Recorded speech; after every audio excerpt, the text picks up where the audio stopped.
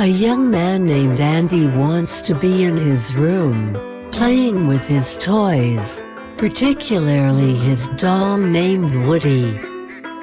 Be that as it may, what do the toys do when Andy isn't with them? They wake up.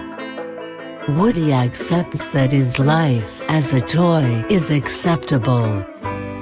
Be that as it may, he should stress over Andy's family moving, and what Woody doesn't know is about Andy's birthday celebration.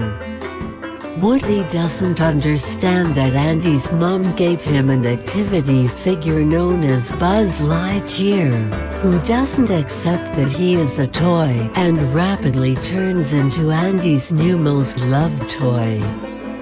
Woody, who is presently overwhelmed by desire, attempts to dispose of Buzz. At that point, both Woody and Buzz are presently lost.